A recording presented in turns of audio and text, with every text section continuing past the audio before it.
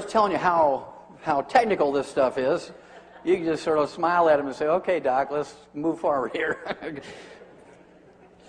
Now, how many of you ever heard of cholesterol? Raise your hand. If you didn't raise your hand, I think you're asleep. Okay. Each year in America, we spend over $100 billion for cholesterol testing. Not treatment. Just cholesterol testing, we spend over $100 billion a year. It's a huge industry just for cholesterol testing. That's why, doctors made everybody in America paranoid. How many of you had anybody in your family live in their 80s or 90s? Raise your hand.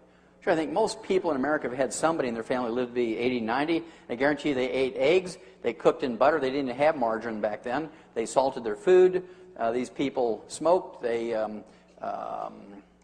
they ate red meat instead of tofu. They ate eggs instead of egg beaters. They didn't exercise, and yet they lived to be 80, 90. Many of them went on to live to be 100. And following their advice, we're going backwards. Spending $100 billion a year for cholesterol levels and eating the way doctors have told us. Most people revere their doctors. We've gone from 17th in the world in longevity to 24th. So it doesn't seem like all that's doing much good.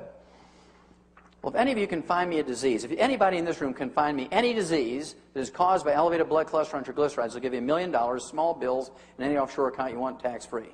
There's not a single disease caused by elevated blood cholesterol and triglycerides. When you have elevated blood cholesterol and triglycerides, I kind of look for, you might have a deficiency of niacin, vitamin B3. You could have deficiencies of chromium and vanadium, 2 trace minerals. You might have deficiencies of the essential fatty acids, or a ratio problem between omega-3 and omega-6s. You could have early goiter or hypothyroidism will cause an elevation in your blood triglycerides and blood cholesterol.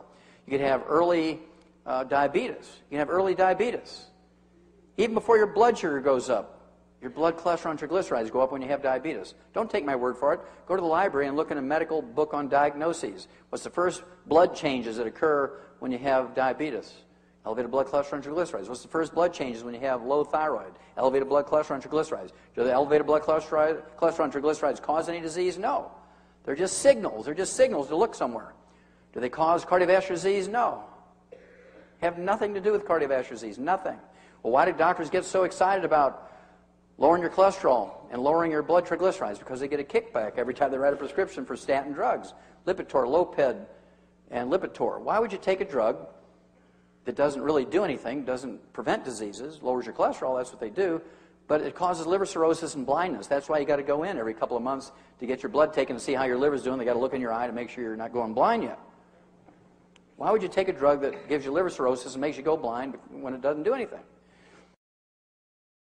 How many of you ever heard of free radicals? Good. How many of you heard of trans fatty acids? Yeah, these are common words today. Everybody in the street, even little 6-year-old kids know about these things. And yet, doctors continue to recommend to consume free radicals and trans fatty acids. If I were to come out with a product, Dr. Wallach's 100% pure free radicals, the finest trans fatty acids in the world, and I'd label and put them in a health food store, how many people would buy them? 0. Yeah, I wouldn't sell any of them. And yet, everybody listens to the doctors when the doctors say, I want you to use margarine instead of butter. Margarine is nothing more than a big block of trans fatty acids and free radicals. It is pure 100% trans fatty acids and free radicals. They've killed more Americans with margarine in America than all the wars put together in the 200 plus years we've been in the country, both domestic and foreign. And so if you have any margarine at home tonight, I want you to go home and box it up and ship it UPS to Castro. Put a little note in there that says, my cardiologist says this is good for your heart, and I, in a show of good faith, I'm sending you some margarine. Hopefully he'll be stupid enough to use it. I like to have my patients eat 6 to 10 eggs a day. The more eggs you eat, the lower your cholesterol goes. The more eggs you eat, the lower your cholesterol goes. I personally eat 6 eggs a day, so I hope you do too. They're great protein. And if you don't fry them, don't cook them in margarine. You want to poach them, soft boil them, hard boil them, soft scramble them in butter at low temperature. This came out in 1995. This little study was presented at the annual meeting of the American Heart Association in Anaheim, California. They said 2 eggs a day won't hurt. And when that report came out in 1995, that sent a shockwave through the entire medical system. Because coming out, eggs were the father of the devil. I mean, if you ate eggs, you were doomed. Nobody would hang around you. He's an egg eater. You know. I really like this one. Makes my 10 look pretty conservative. This came out 13 years ago, New England Journal of Medicine, very respectable medical journal. Normal cholesterol in an 88-year-old man who eats 25 eggs a day. Now you have to ask yourself, why was this old dude eating 25 eggs a day? Maybe he didn't have any teeth and couldn't eat steaks anymore. Maybe he owned an egg farm and liked to do his own quality control. But I think it was more scientific than that. If you appreciate that 95% of male sex hormone, testosterone, 95% of female sex hormones, estrogen, progesterone, 95% of the weight of our adrenal hormones, our adrenaline, comes from a master steroid in our body. It's made from a master steroid in our body called cholesterol. You can only make 10%. The other 90% must come from your diet.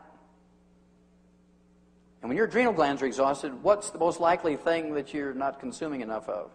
Cholesterol. When you're sitting there watching TV, guys, when your wife's saying, hey, look at my nice nightgown, would you rather watch TV or watch me?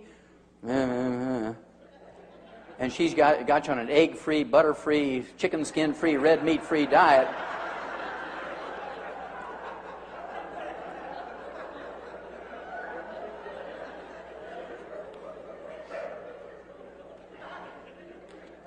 Yeah. Have you ever wondered why there's no flourishing colonies of vague ants?